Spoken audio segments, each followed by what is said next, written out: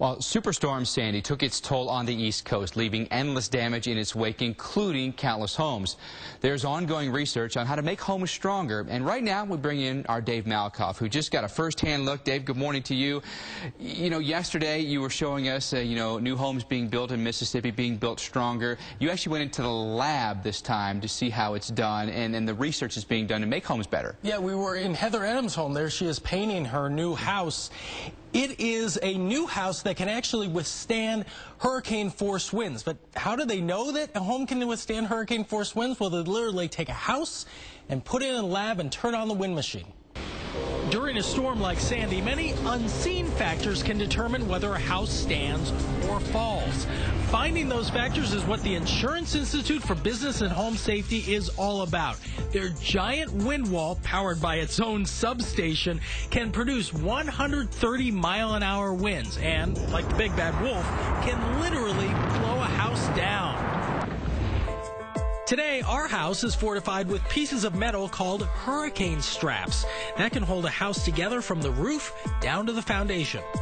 Now we're going to test if these hold at hurricane-force winds, right? Oh, yeah, absolutely. We're going to test this entire house to see that all of the straps hold for hurricane-force winds. With cameras mounted inside and out, we are ready to roll. 3, 2, 1, go. Very little happened to our house on the first test. You know, all those pieces of metal that we saw connecting those pieces of wood together. That's what's keeping the house together That is what's keeping the house together right now. So now we're ready to do the test once again. Right. We're going to repeat the exact same test as if those straps never existed, and we'll see what happens to the structure. 3, 2, 1. We ramped up the wind again and quickly started to see the house come apart. No, there it goes. The siding's cracked. The house is coming apart. Let's try one more time. 3, 2, 1, go. Windows were shattered. Yeah, there it goes. A wall popped out.